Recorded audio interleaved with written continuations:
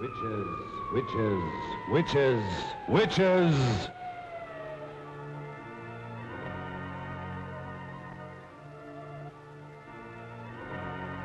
From just beyond the edge of light, from the deeper darkness where no living being has ever walked, comes the terror of those who have given their souls to the devil. This is the story of one such creature. This is the story of a witch. Across the pages of history lurk the ominous shadows of the werewolves, the sorcerers, the witches. Through the ages, man has known the evil that walks in the shadows of the night and has feared the dark spirits of the unknown.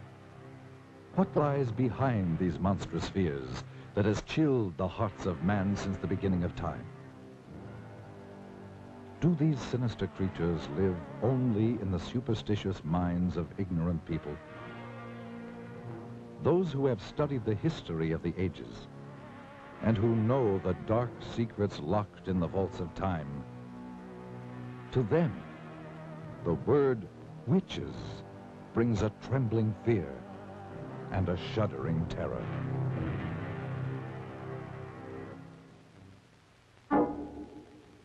Great minds have sought to explain these things, and in the great museums of the world hang the work of the master artists of another age, giving mute testimony to the horrors of sorcery and witchcraft as they saw it in their day. To tell you this hideous tale, and to better help you understand these murderous creatures, let's go back 500 years, for that will bring us back to the time known as the Dark Ages, when the witches held much of Europe in their black grip of fear. And let us study some of the paintings by the great master artists who lived in the age of witchcraft. And through their eyes and the genius of their art, let us try to understand these strange creatures and the evil forces behind them. In the old books, we read that a witch is one who has given his soul to the devil. To do this, they must renounce God and all other things that are decent and good. It is said that they make a pact with Satan written in their own blood. In return for this evil deed, the devil gave them supernatural powers of magic and evil. They could make their bodies disappear or change into any kind of beast or animal at will. They were given the power to cast their ominous shadows across the lives of others. They could cast evil spells upon their victims, causing them to go blind or lose the use of their limbs, or even lose their minds. They could turn their victims' lives into nightmares of hell. For the devil is their master, and they must go forth upon the earth serving only the powers of evil. The witches would meet in the night at a prearranged rendezvous, usually in old secret dungeons or in the black depth of a forest. These meetings were called Sabbats and were always held during the night, for the devil's greatest power was believed to be from sundown to cockcrow. And many of the finest paintings by the great artists of that period tell the story more eloquently than words of the strange and evil things that took place at the Sabbat. The witches would appear for this sinister ritual in the form of all kinds of hideous creatures, such as beasts or birds, or half beast and half human. They would begin by celebrating what was known as the Black Mass, which was always conducted by some ex-leader of the church who had renounced God to serve the devil. The Black Mass will live in infamy forever. For here, some of the most terrible criminal acts took place, such as the slaying of children whose warm blood was offered up as a sacrifice to Satan. Then their bodies were thrown to the dogs or roasted and eaten by the witches. Following this ritual, the entire gathering would throw themselves into the most depraved orgies of filth and obscenity conceivable to the human mind. But to these evil, perverted creatures, it was all terribly exciting, and it provided an excuse for their unbridled lust and perverted sex. The fact that it had to be carried out in utmost secrecy made it all the more thrilling. Yet those same evil, murderous creatures who changed their bodies into all sorts of hideous beasts and engaged in those unbelievable rituals by night, lived by day as ordinary human beings, such as shopkeepers, housewives, or farmers. And as the years went on, the witches continued their murderous assault upon the people. And it is said that they called forth all the legions of the dead to battle for the souls of the living. For this is the goal of the devil. From the beginning of the 13th century through the 18th century, witchcraft ran rampant through Europe and was practiced with all of its blasphemous and obscene rituals. So, the Middle Ages became the Dark Ages, the age of witchcraft, the age of fear. But men and women who still had the courage to fight did so with all the weapons they knew. And after 5 centuries, the tide of battle turned. In many European countries, the practice of witchcraft was made a capital offense. Rulers decreed that their countries must be freed of this terrible scourge, and that all convicted of practicing witchcraft must die. Armies were called out to hunt down the witches. The fear was so great that entire villages said to be infested by witches were put to the torch. The old records tell of flames rising high into the night sky and hideous creatures streaking across the burning heavens, screaming foul obscenities. When confronted with death, many of the treacherous witches confessed to the most hideous crimes. Even the hardened soldiers who were trained to kill turned away sickened by some of their terrifying confessions. One group of witches alone confessed to the murdering of over 2,000 babies and small children, bought from the brothels and slums of the big cities. At last, the witches were no more. Old superstitions and taboos had yielded to the powers of light and knowledge. We, who live in the light of the 20th century, see the witch only in fantasy, as a hideous old woman sailing through the night sky on her broomstick.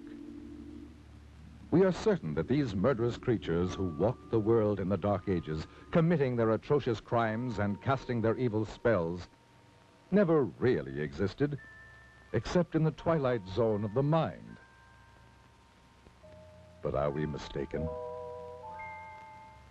From deep beyond the edge of light, from somewhere out there beyond the grave, beyond the dimensions of life, do these ominous creatures still exist? Let us see.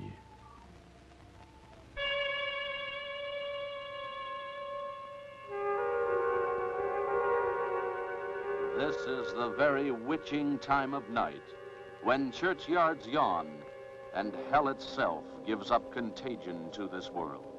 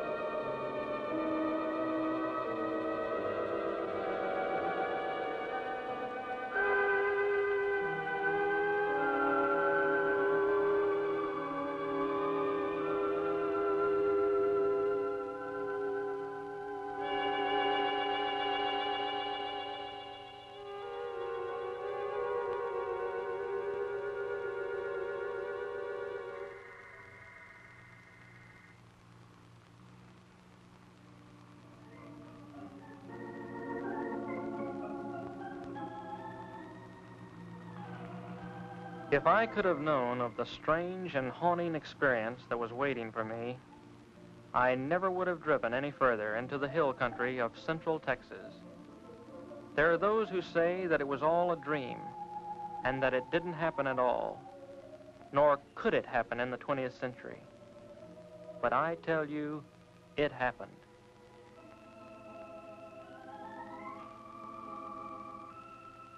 Perhaps you will be able to believe it if I tell you about where it happened and the people who lived there. To begin with, it was early spring, and there are few places in the whole world as lovely as central Texas in April. But this is not the Texas of cowboy lore, for here, snug in a green valley rimmed by evergreen hills, are trim, clannish, thoroughly German villages. The German settlers came in 1846 seeking religious asylum in America. The green hills, the rocky slopes, and clear rushing streams reminded them of the hills beside the Rhine. From limestone outcroppings in the encircling hills, they built their thick-walled homes, most of them still standing, mellowed to amber by the sun, still occupied by descendants of the settlers. And they have kept the faith that made their grandfathers brave sickness, isolation, and Indian raids, so that it be kept alive. A characteristic of the valley is the great number of bells, church bells, the Abendglocken with evening bells. And there are the school bells which have rung for 100 years, calling the children to schoolhouses that were built by their great-grandfathers. Though English and German are spoken interchangeably, German is taught in the schools and is still the language of social contact and of the home.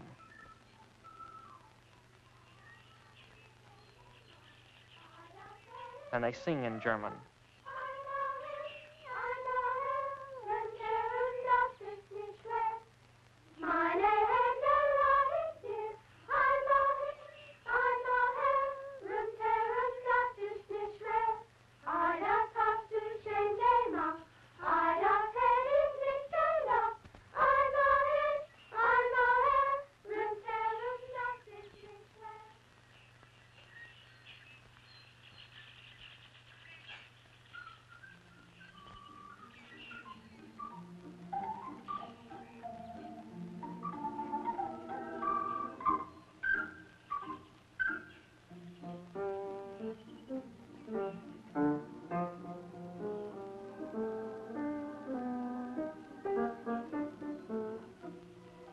Yes, this was spring, the time of Sangerfest, the singing festival.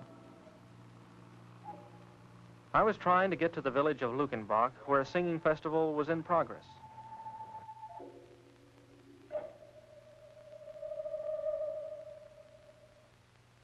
You can joke all you want to about how far a sports car can go on a gallon of gas, but when they're out, they'll sit there like any other car.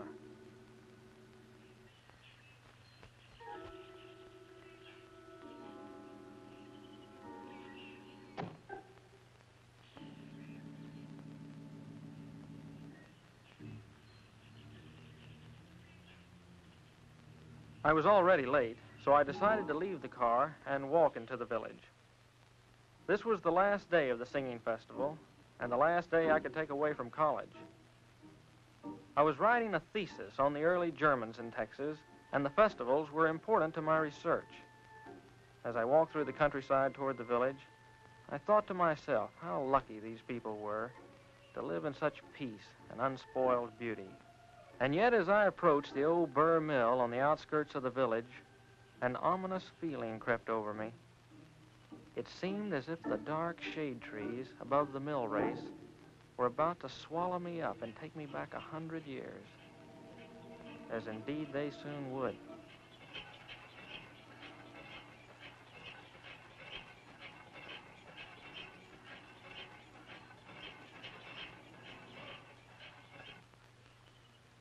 Hello there. Wie geht's? I'm looking for a place to stay for the night. I wonder if you could help me. Schönig sehen, mein Bruder Hans. Good beer, Wiener Schnitzel. Sounds good enough for me. Kirska. Her name was Kirska. It was a pity that such a lovely creature would be the one to tell me that I was too late for the festival. She was dressed in a costume of the old country and had taken some village children to the festival. She said that her grandfather would be glad to have me at the inn.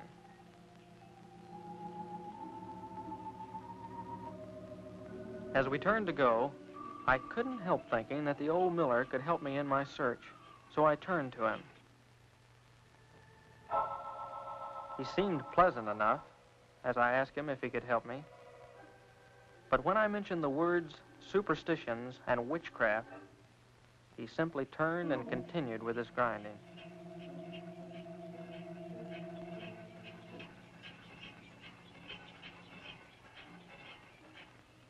I dismissed the old miller from my mind as overly sensitive, and we started walking through the village toward the inn. I tried to ask Kirska questions about the village, but she was interested in what she called the outside, what it was like at college, what kind of clothes were being worn by girls her age. Suddenly I realized that I was out of place in this village, with its century-old homes and clean-swept walks.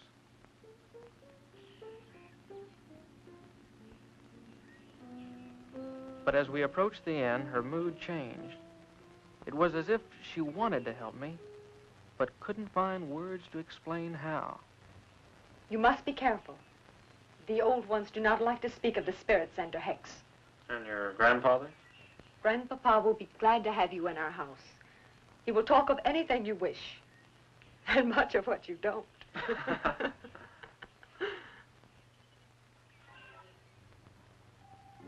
That evening, after a good German dinner by the fire, Hans Schunig, the innkeeper, puffed on his pipe and tried to find words to answer my questions.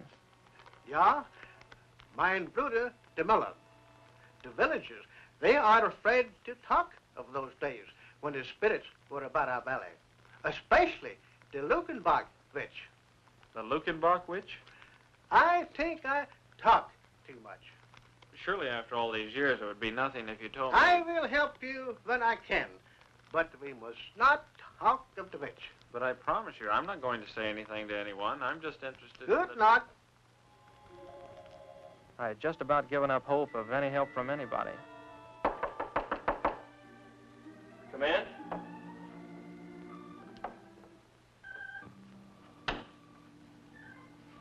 This water is fresh from the well.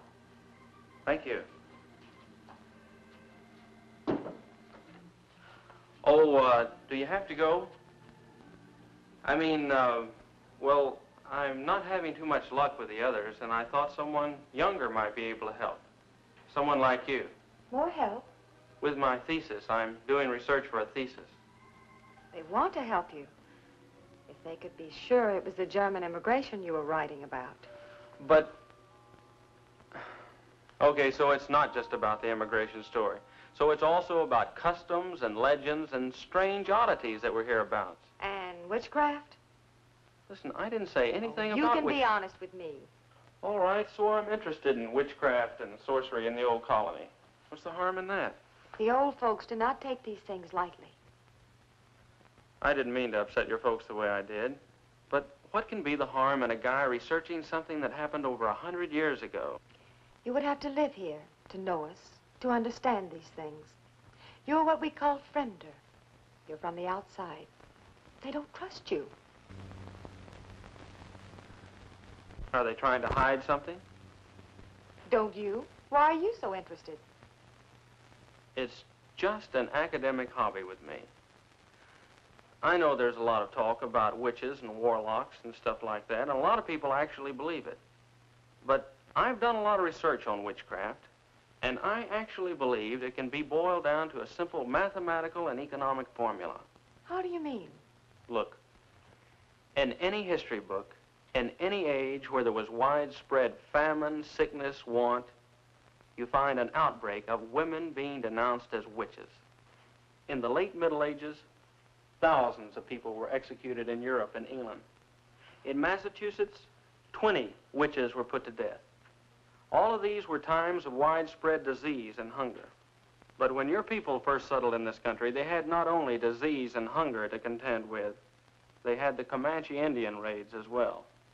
Little wonder, then, that the ugly word witchcraft was heard in the new colony. But what pleasure can you get from studying about all this? To better understand the witch hunts we have today. Witch hunts? You would think that after the delusions of New England and early Texas, the urge to hunt witches would have disappeared from the Western world, but nothing of the kind. The medieval idea of witchcraft was replaced with things like race and nationality. What can I do to help? Your grandfather mentioned the Luckenbach witch, but caught himself when I tried to find out more about her. Now, I've heard of this case before. Can you tell me something about her? There was a woman called the Luckenbach witch. My grandfather and granduncle will not talk of it because it was their grandfather, Schoenig, who denounced her. The settler that built this inn? Yes. In this very room. In that very bed. Don't leave now. I have an old book, very old, which will tell you all about it. But you must not tell the others about the book. You have my word. I'll just be a minute. Kirska. Yes. You have the sweetest smile. Is that what the college boys are telling all the country girls this year? No, I really mean it. I believe you. It's just that I don't ever really notice anyone until they get a little bothered and light up like a candle. You know, with your German good looks set off with something simple and black, you'd look like a little cameo. I'd better hurry.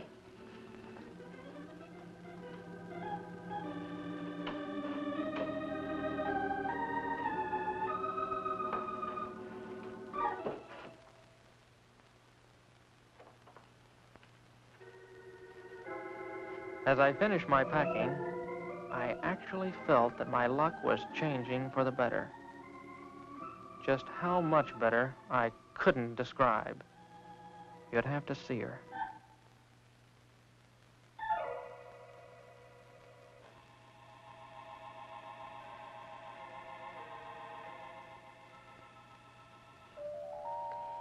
You said something simple and black. I did? Oh, yeah, I did. Shouldn't you close the door? Yes. Yes, of course.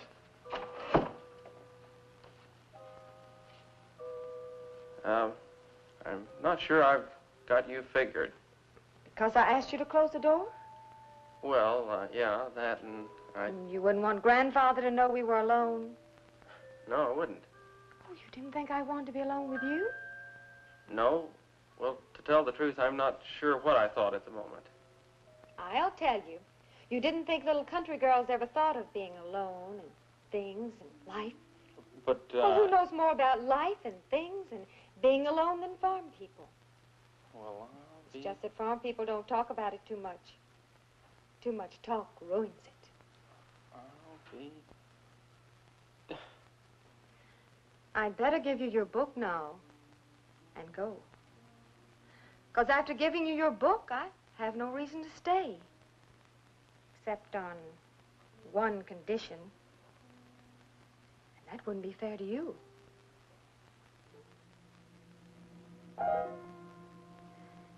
Good night, friender.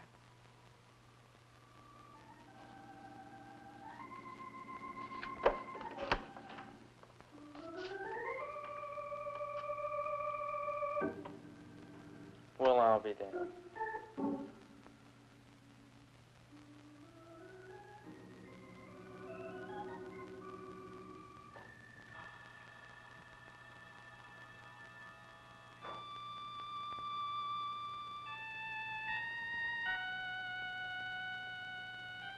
The early Germans in Texas.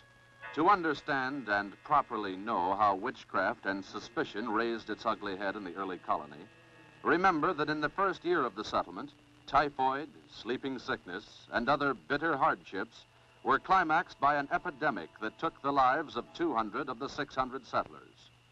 The villagers looked for someone on whom to blame the troubles. What better subject than the widow who walked by moonlight? The widow who was too aloof to speak to the women of the village.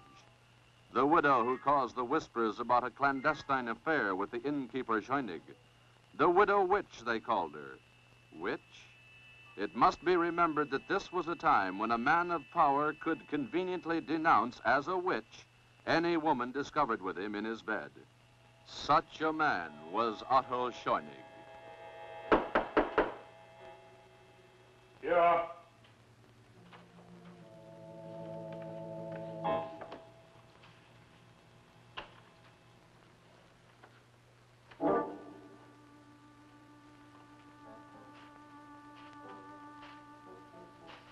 Well, Otto? Well, widow? What excuse is it this time, Otto? What excuse? I have asked you to give me more time, woman. I have given you time enough. You must decide between us.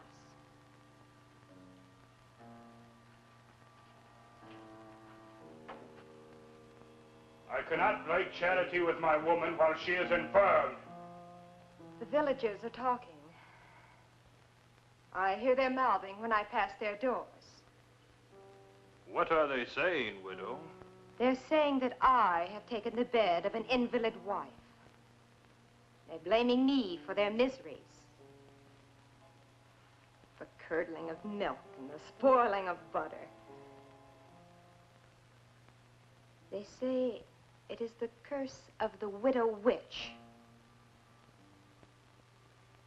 My washerwoman tells me that on Sunday last, the preacher read from the Old Testament.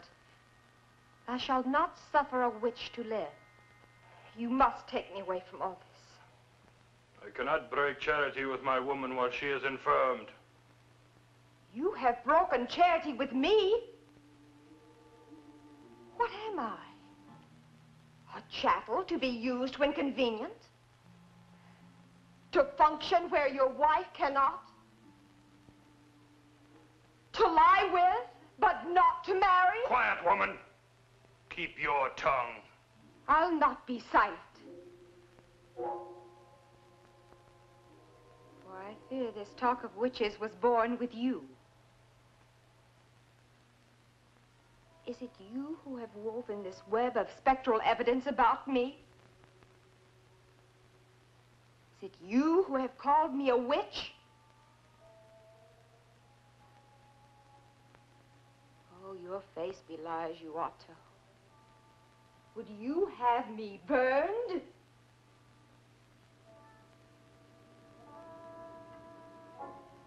Yes. Yes. Witches are for burning. No! No! Stop your shouting, woman. Let her hear me. Let all hear me. You belie me.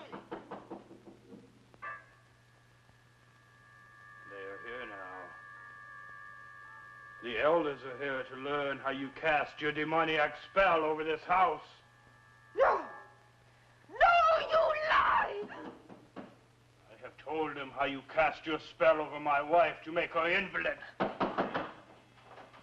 She is in league with the devil. The widow is a witch. That same night, under cover of darkness, they took the widow to the graveyard. There are those who said that she waited proudly without fear, and that she whispered over and over, Tot au alle Schönigs, death to all Schönigs. I will return. And with the self-same spire, I will kill all who bear the name of Schönig. How convenient for Otto Schönig that there could be no trial. Death would be by post-oak spire. They buried her not 100 yards from where she had lain with the cruel and deceptive Otto Schönig.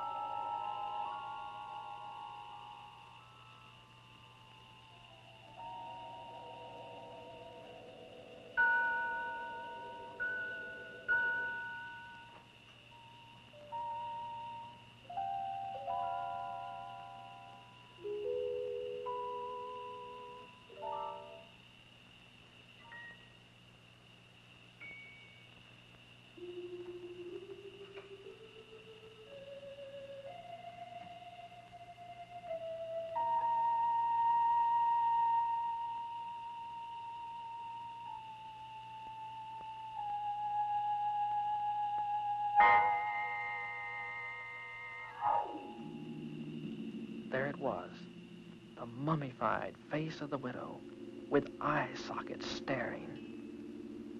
And among the crumbling bones, the stake, now petrified stone. What a prize. If I could but take the stake, and the temptation was too much.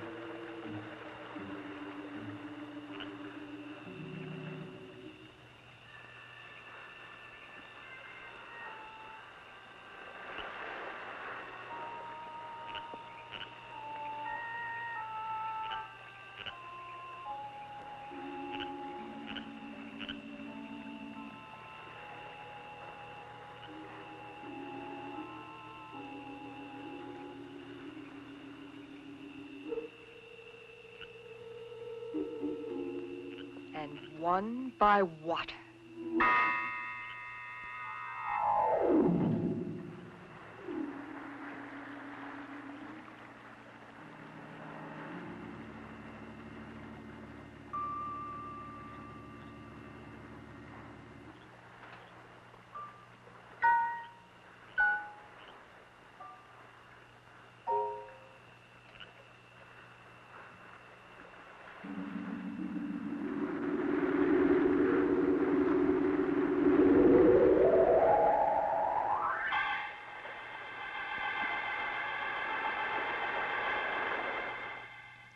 The next morning, the elders came to the inn. They had fished the body of the miller out of the blood-soaked mill pond. There was no question of what had happened, for they had also discovered the empty grave of the witch. I tried to speak up, but words wouldn't form in my mouth. This was all a dream, I wanted to tell them. This thing didn't happen. But as the elder continued to talk, the sudden realization came to me that it was true. I had uncovered a grave of a witch, and now, after 100 years, she had returned to avenge herself.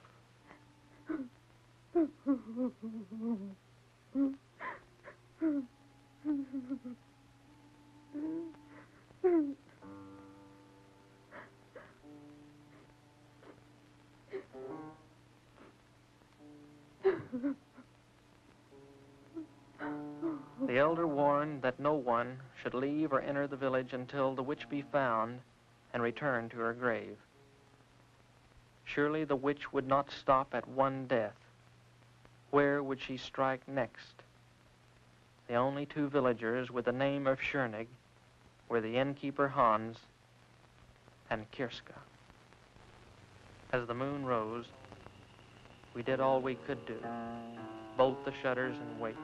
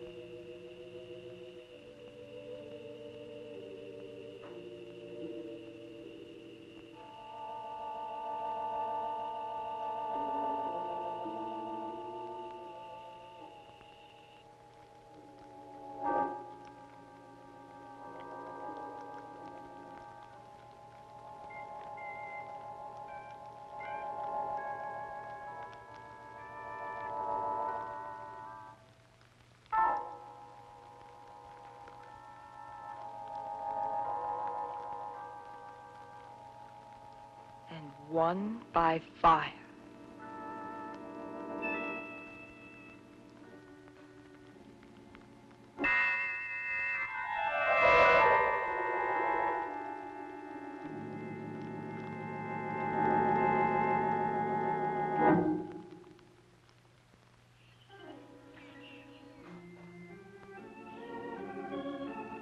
I was the guilty party.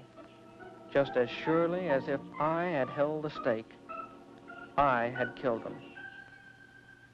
I could no longer contain my guilt. And yet, some kind of power kept me from speaking up. It was as if I was hexed by the witch herself. I made up my mind to find the witch and stop the killing. The librarian must have wondered at my strange questions.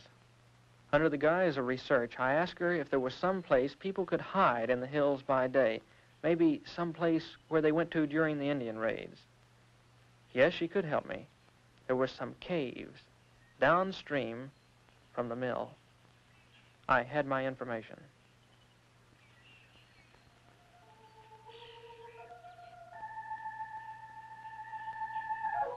And so that night, as the moon bathed the hills with light, I crossed the mill race and headed toward the caves downstream.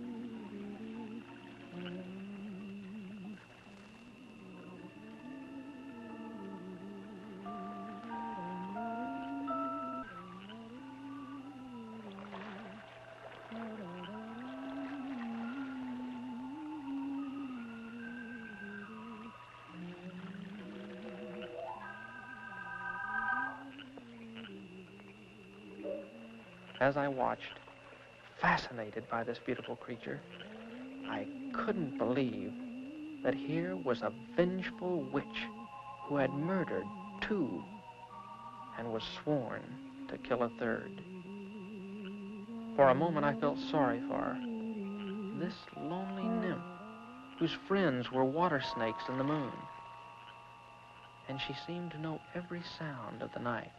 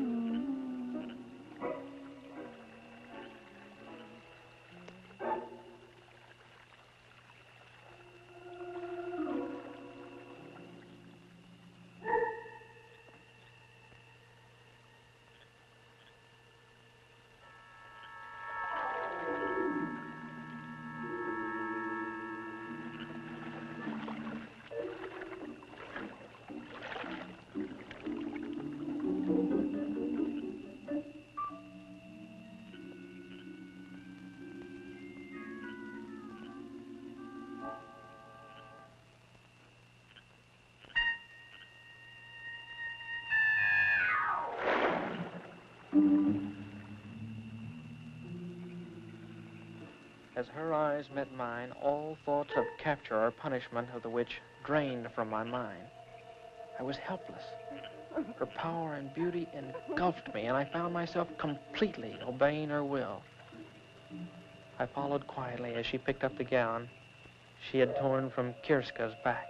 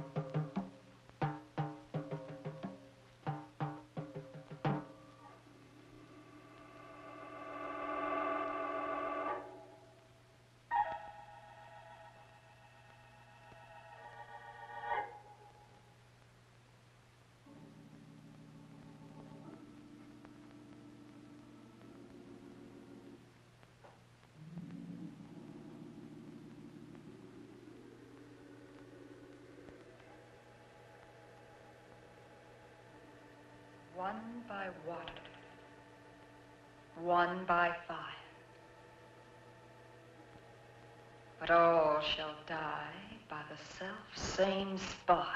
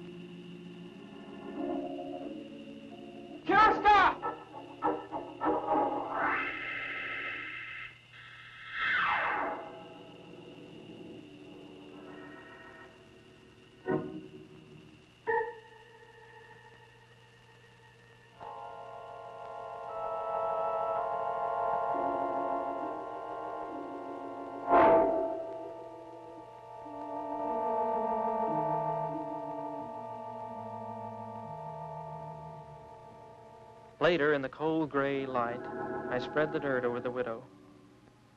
My feelings were mixed.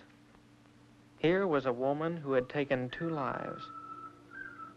Yet she had been denounced maliciously and killed by the same stake. Was she witch or wronged widow? It is not for me to say. I am only glad that her tempest is over and she has returned to her 100-year sleep.